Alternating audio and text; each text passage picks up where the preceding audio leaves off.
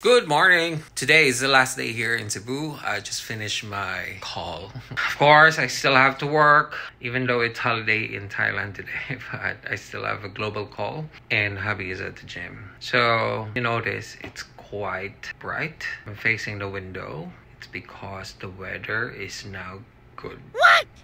On our last day here in Cebu. Anyways, I'm glad that the weather is getting better, and it's all what we're wishing for, that when we get to Boracay later, that the weather will start to get better so we can have a summer holiday in the Philippines. Oh, Hubby's here. Hubby. Yes. How was your gym? Good. Alright, we'll start packing and get ready to go to the airport and go to our second and last destination here in Visayas. Still sad. It's supposed to be 3 destinations, but it's okay. All right.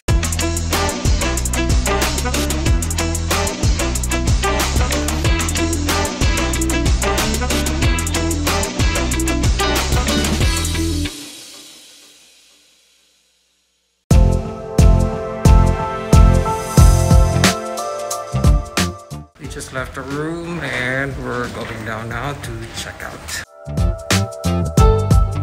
You got a taxi now? Yes. Check out that.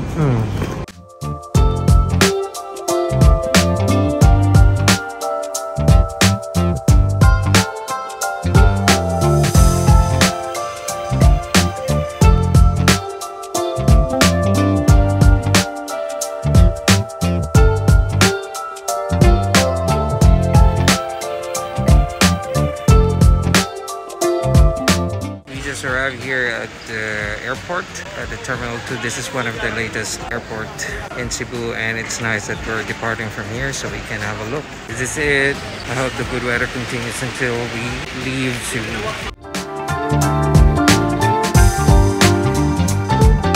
So when you enter the airport, you would see a lot of stores, food snacks, food stores, food stalls.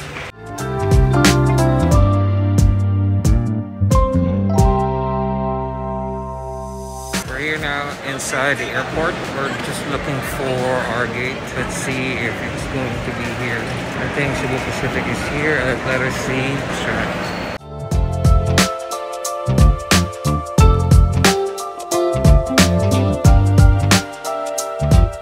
It's a beautiful airport. It's very bright. The light is just shining from different places. It's nice. It's not too dark. Very nice what they did here. Abby, is it your first time here at this airport? Yes.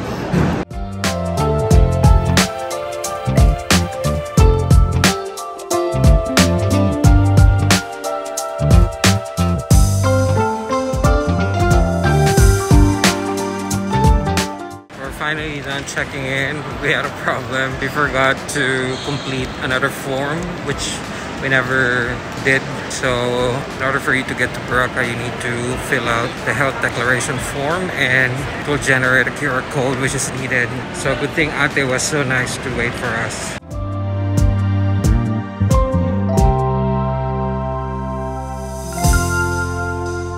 How would you summarize your Cebu trip, Happy? It was like pure relaxation. We've been to Plantation Bay, which is, I like it so much kasi hindi siya masyadong mag-init. The food was so nice. The buffet, so nice. And then the place is kinda okay. Nothing to complain. And then the Saturday church, kasi I really want to visit the church again. So finally, napuntahan natin ulit. And it's not crowded at all. So very nice yung pagpunta natin. And we check out the malls, we Ayala Mall, and what else? We've been to the Temple of Leia. It was raining, but it's actually nice. We arrived at the right time kasi nga may ano siya, may araw, tapos nagla-light na yung mga ilaw sa loob. Right moment talaga yung pagpunta natin, hindi siya mainit. And yun lang, hindi natin nakikita yung buong Cebu kasi dumilim na dun sa tops. Pero still, maganda pa rin siya. So what's the highlight of your Cebu trip? I think the highlight is the lechon, of course. Almost every day lechon. Makbato ko din. That's why nag-gym ako for 2 days. Kasi nga, parang feeling ko ang taba-taba ko na. Feeling ko parang naka-high blood ako doon. Kaya inom ako ng gamot. Kasi grabe. Yung 1/4 niya is like, kasi nga 1/4 lang, diba? And Mackee don't like lechon. Hindi siya kumakain masyado ng lechon. So ako lang yung first day namin dito, ako lang kumakain and sobrang dami. So I need to make obos everything. And I finally found the zubuchon. That's what I was really looking for. Nung sinabi na mag-Cebu kami, parang yun unang pumatak sa utak ko na, uy, I need to try the zubuchon kasi nga parang famous siya, di ba? Parang lagi ko siya na ano sa mga artista.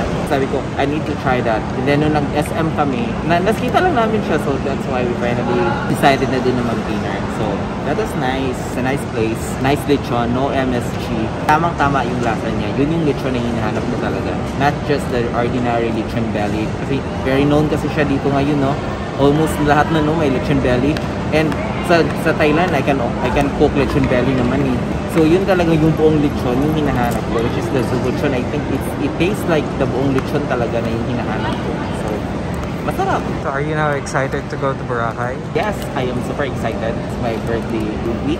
So I'm excited, but hopefully there's no baha anymore because it's not Boracay anymore. It's now Boracay. It's baha. So I'm not sure if wala ng ulan, no? But hopefully wala ng ulan. And I'm so excited. So let's go. Now we're going inside and go Target.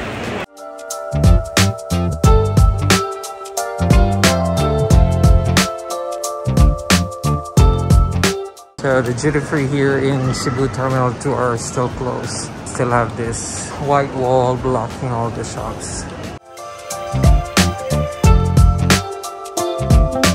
What are you getting? This is my favorite before. Pilipit. Yes, and then this one, the ampaw.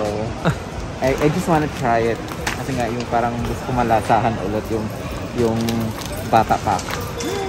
I need the material kasi nga yun yung lagi kong gusto dati. Can you get the... Yeah, yun. Which one? You want the big one? The big one. Let's see the expiry date. I need material, something like that. Here. My favorite.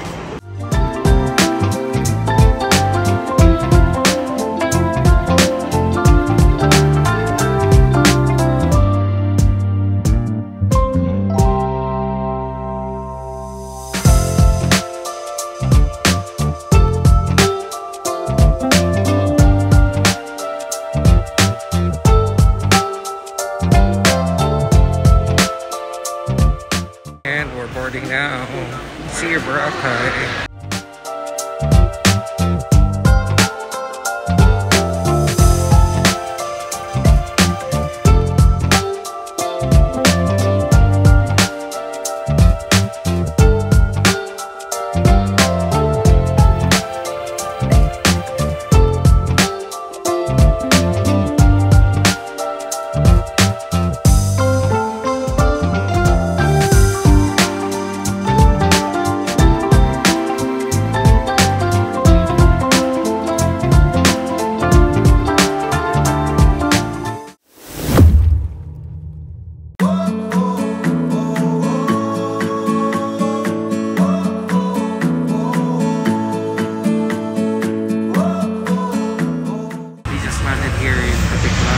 Lalabas namin ng aeroplano and nandito na kami sa bus and we're going to the main airport. Welcome to Boracay again. Happy birthday, Hubbee.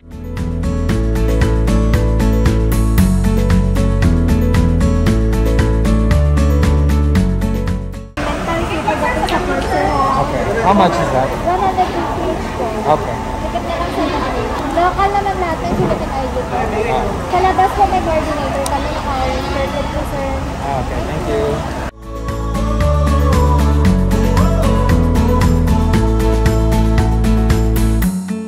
We're inside now the minibus. Just as for now, we don't know if there will be other passengers, but it's just going to be a quick drive from here to the ferry terminal.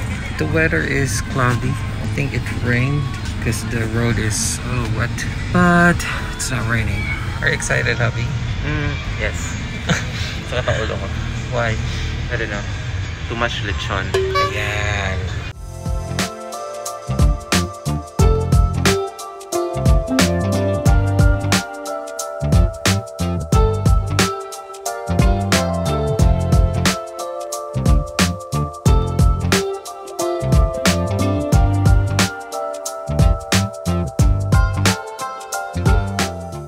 inside the terminal. There's so many people. I think these are all going to Boracay. We are now just going to have our QR code scan and pay for the environmental fee, which is 150 pesos. And then we're off to our boat.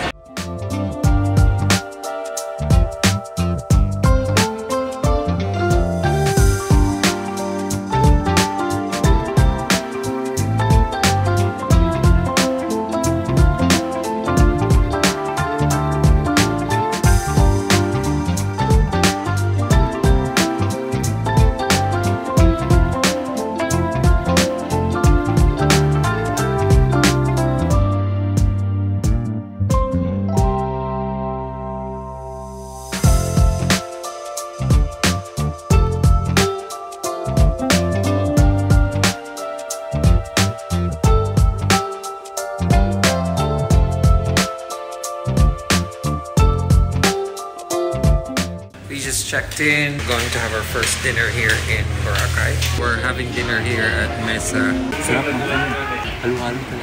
Welcome to Boracay again, Hubbee. Did you enjoy your first night here in? Yes.